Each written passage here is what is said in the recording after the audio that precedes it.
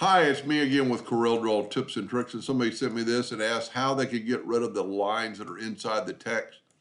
And if we look at it in hairlines, the lines are inside the text.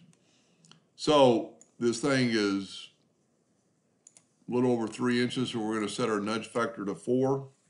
We're going to grab the text, which is all together, and then we're going to take these and we're going to go to Object and we're going to group these together. Now I'm going to put this back.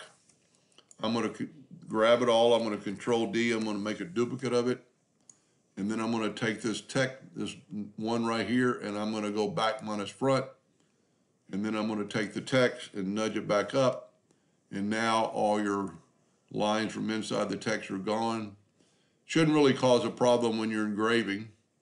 One other thing I see with the text, and it wouldn't really matter, that you've got some overlapping lines, and that can be very easily taken away by, if you go and break it apart, Control K, grab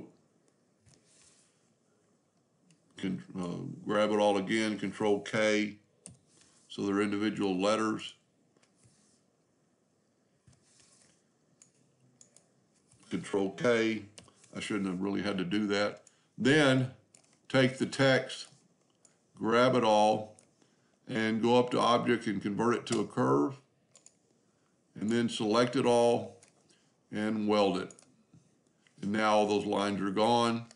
You can put it right back, and then just right click fill. And if you're engraving in it, you want to left click no fill or no outline, and then just take that away. Anyway, I hope that answers the question, and thank you for watching.